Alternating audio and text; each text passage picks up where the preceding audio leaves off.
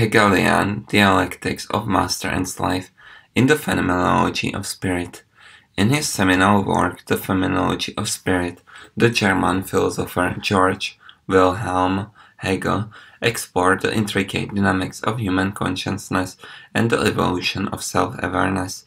One of the pivotal moments in his philosophical journey is the dialectical relationship between master and slave, an exploration that unfolds within the broader context of Hegel's dialectical method.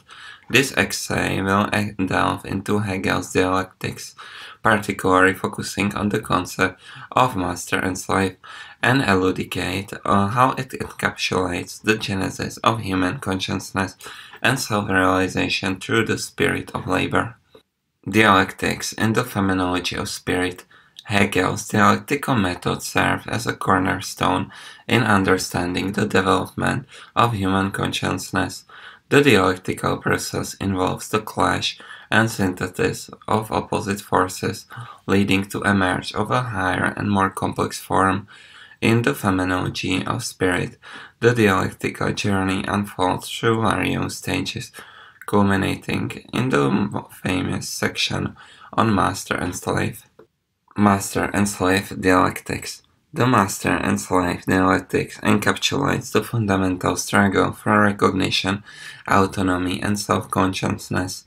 Hegel introduced the concept as a confrontation between two individuals, the master and the slave, each seeking recognition from the other. The master asserts dominance through force, yet it is the slave who ultimately gains a unique form of self-conscience through labor. Labor as the crucible of self-consciousness. According to Hegel, it is through labor that slave transcends mere biological existence and attains a higher form of self-consciousness. The act of labor is transformative, as it requires skill, creativity, and purpose.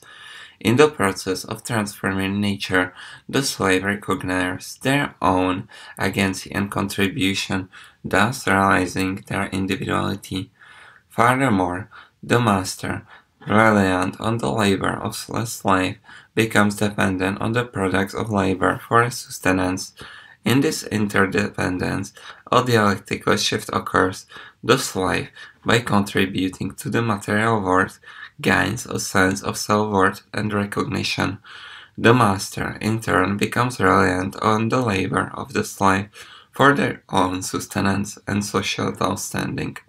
Mutual recognition and freedom. The cumulation of the master and slave dialectic is the attainment of mutual recognition. Both the master and the slave recognize the integral role they play in each other's existence. This mutual recognition, according to Hegel, is a crucial step toward genuine freedom.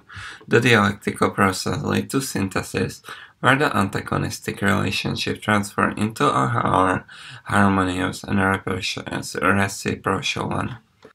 Hegel's exploration of the master and slave dialectics in the Phenomenology of Spirit provides profound insight into the genesis of human consciousness and self-realization. The spirit of labor emerges as the crucial through which individuals transcend their initial states of existence and attain a higher form of self-consciousness.